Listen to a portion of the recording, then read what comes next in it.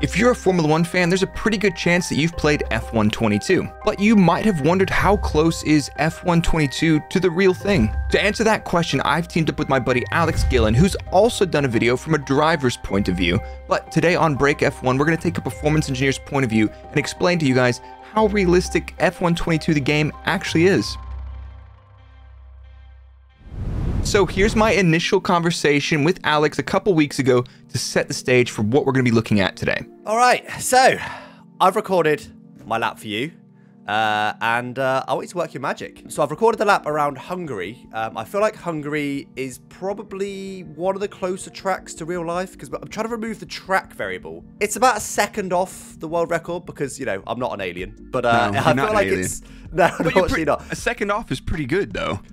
It's the closest I can get, actually. I think it's probably my best track, to be fair. So, yeah, we'll take it. Hopefully, you can work your performance engineer magic and figure out, figure out what the differences are. So let's get straight into the data, but we're going to start off with the basics first. We'll look at the overall lap time difference through the lap as well as the car speeds, and then we'll add details as we go.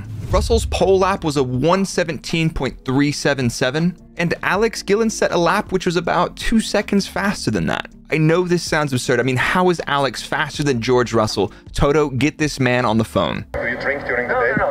You do. But actually, this will make a lot more sense in just a minute. So here we have a lap of Budapest. The top graph here is the car speed, and the bottom graph is the lap time difference. The pink trace is the track data, so this is real life, and the green data is Alex in F1 22. So on the left here is the start of the lap, and on the right is the end of the lap. This lap time trace, when the green line goes above 0, that means the track is faster, and when the green line goes below 0, that means the game is faster. Now, opening the lap, the track data is a bit faster down to turn 1, and Russell's also able to carry a little bit more speed into turn 1. Again, Russell faster on the straight down to turn 2, and carrying a little bit more speed through the apex of 2, but he's losing a bit of lap time to Alex starting here. From this point onwards, George doesn't stand a chance versus Alex, at least in terms of lap time. Through the chicanes and the change of direction bits in Sector 2, the game is just so much faster than the track. So George is faster through the high-speed right hand of turn 11 onto that back straight, but if you look at it, you know, going 10 kilometers an hour faster through the corner, you don't really gain that much lap time, and that's normal. So finally, we get to turns 12, 13, and 14. You notice that Alex is apexing a lot earlier, carrying a lot more speed, and accelerating out of these corners better. He gains a second in the last 3 corners over the track. By the end of the lap, Alex is 2 seconds faster, and some of the esports sweats or super aliens are even about a second faster than this. Now, does this mean that F1 22 is completely unrealistic and it's miles off? First glance, the answer is obviously yes, but there's a lot more going on here, and let me explain why the game isn't actually that far off reality. Really, we need to add a couple of more data channels to understand what's actually happening here. Now, we've added the throttle position, the gear selection, and the DRS, which is on or off. The brake pressure data that we get from the track is either on or off, and it's not particularly useful, so I've left it out of the comparison completely. So we've got a little bit more data to look at to answer the question, is F1 22 realistic or is it pretty far away from reality? We want to understand, is the traction different? Is it the cornering grip? Is it the downforce, the high speed grip?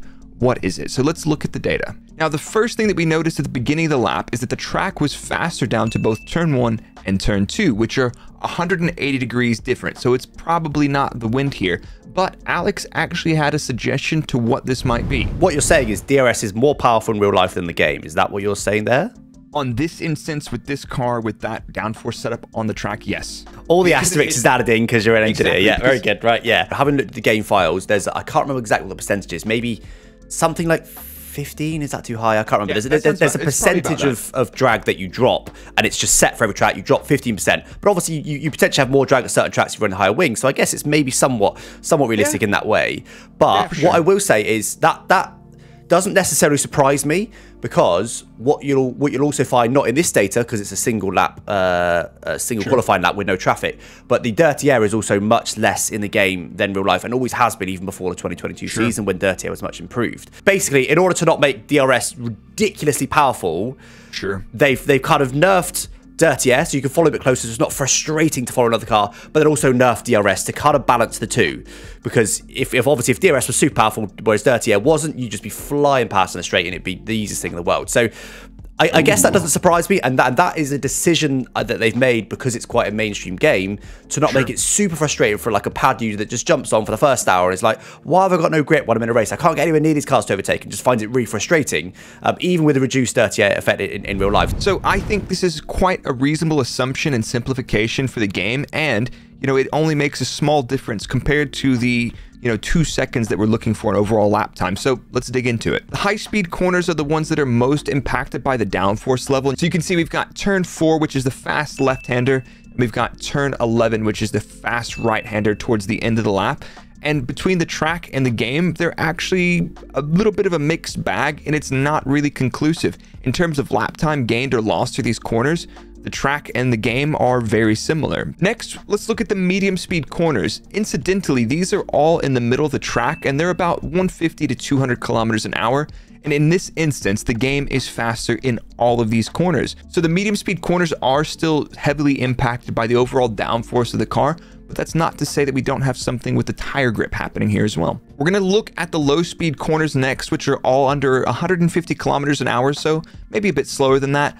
But there's something really interesting going on here. So at the beginning of the lap, the low speed corners are actually pretty well matched. But at the end of the lap, the low speed corners are 10 to 15 kilometers an hour faster in the game than reality. My first speculation is that in the game, you have much smaller thermal evolution or through lap change of grip level than you do on the track. In pretty simple terms, the way Formula 1 tires generate grip is kind of 2 ways. So the more stress or load that you put into the tires, the more temperature you build up in the carcass of the temperature. In reality, there's a peak condition where these tires generate the most grip. If they're too cold or too hot, you start to lose grip. You can also overheat the tires in another way. So if you slide the car too much on the exit or you have too much wheel spin, the surfaces of the tire can heat up. And your tire will lose grip until these temperatures come down again, and that could happen 1 or 2 corners later. But it looks like in the time trial mode in F122, you don't really have much thermal sensitivity, or at least not that much through lap evolution in tire temperature or some other mechanic which causes grip. The tires just look strong throughout the entire lap, which honestly isn't a bad thing for a time trial mode in a game like this, but we'll talk about that more in a second. Something with the overall grip level is amiss. We can't conclude that it's thermal or not, but this isn't a dead end. Looking more closely at the data, there's another trend. If you look at the apexes or minimum speed of the corners, there's actually a pretty clear trend between Alex in the game and George on track. Alex's apex or minimum speed comes much earlier in the corner in most of these places, and he's able to get on the throttle better. So my first reaction to that is F122's traction is way too good, but Alex and a lot of the other F122 community have a different thought about this. What you'll find is a lot of league racers and a lot of sort of sim racers feel like that the F122 traction is way too little. You don't get enough traction and you have to be so cautious with the throttle. From video content alone, appears to be more traction in real life than the F122 game, because that's one thing they changed for this game as well. Traction is a lot more difficult than it was previously, and a lot of people don't like that. A lot of people feel it's not realistic and we need more traction in the game. But you're saying from this data, it seems roughly right. Alex says the general consensus that the traction in F122 is too weak compared to reality. Looking at the data, I think the traction looks too strong, and there's a few potential reasons why that could be. A lot of the time, drivers will mask car characteristics by driving around them, but that has some interesting implications when we're comparing a game to reality. For example, if the traction on a car is pretty terrible, you might see a driver taking a more V'd approach to the corner. That means the driver will brake the car more in a straight line, rotate the car quickly towards the apex, and then focus on getting the car as straight as possible to accelerate out of the corner. But in this instance, it looks like Alex can carry more speed into the corner and get on the throttle sooner. So what's happening? This to me sounds like an overall difference in the tire model characteristics and behavior. Tire models are something that Formula 1 teams spend a lot of time and money on. They take so many measurements, they gather so much data, and they spend a lot of time with the drivers in the simulator trying to get this tire model to behave as close to reality as possible. Now, the fact that these lap traces that we have here in the car speed profile looks even remotely similar, I think the game's actually done a pretty reasonable job with this, but that still doesn't mean there's not room for improvement. Now, considering you're looking for 2 seconds of lap time in the second half of the lap,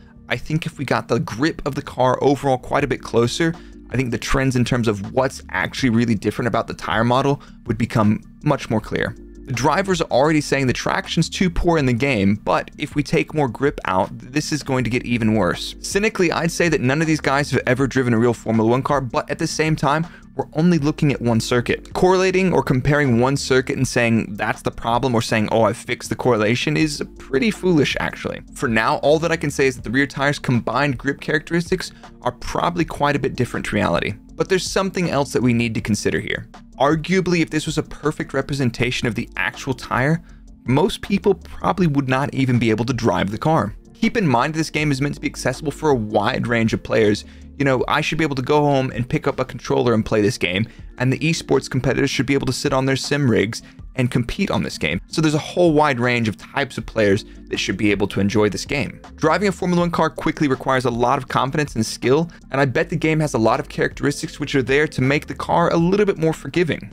In reality, you're not going to have perfect tire temperatures for your entire qualifying lap, which looks like one of our biggest discrepancies. But we've got a lap which is about 2 seconds off, so does that mean that F122 is really unrealistic? Well, yes and no. I think the game has done a lot of things really well. If you look at the lap overall, the straight line performance is pretty reasonable, so that means we've got a good combination of engine power and drag. If you look at the high-speed corners, they look close enough considering we've got 2 different drivers, and this says we've probably got a reasonable compromise in tire grip and downforce level. The fact that we're also in time trial mode and we don't have stuff like wind, that's a big factor in terms of how different a lap could be to another one. Wind doesn't just change your top speed if you have a tailwind or headwind. Wind also has huge impact on the balance through a corner and how much grip you have in a corner. So the fact that we don't have a wind model in the game should be quite a bit faster than the track in this instance. There's also so many other things that it's probably difficult for the game to model correctly because they don't have all of the data, and they've got pretty good assumptions that make it close enough. I've tried to keep this basic, but realistically, there's so many things we need more information to answer properly. So for now, I think this is a pretty good look at what's going on, but what else can we do? So Alex is going to go away and look at the settings from F122 and see if there's anything else that we can tweak in terms of tire grip or thermal evolution, and we're going to come back and talk about that again. Now that I've written the code to export the F122 game data and compare that to the track, it makes it super easy. So I think we should look at another track. We've looked at Budapest, which is a pretty high downforce circuit. We should look at something like Monza and look at a more average circuit like Barcelona. On a sample of 1, I think the F122 game looks pretty reasonable. And it's important to keep in mind that this is a racing game, not a racing sim. It's supposed to be for everybody. So thanks to Alex for this awesome video idea. Be sure to drop him a follow. If you enjoyed this video, be sure to follow, and we'll see you guys soon for part 2 of the F1 correlation series.